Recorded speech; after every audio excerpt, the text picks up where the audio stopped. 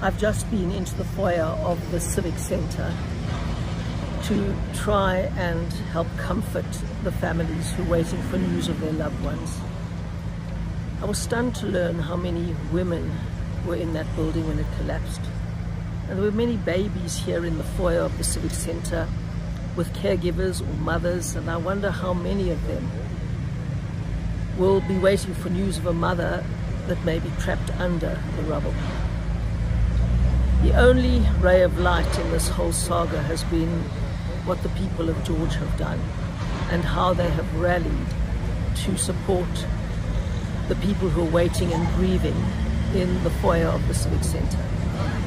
The people of George have been unbelievable, and I would like to thank them for bringing water, food, energy drinks, blankets, mattresses, everything you can think of. So people's physical needs are catered for.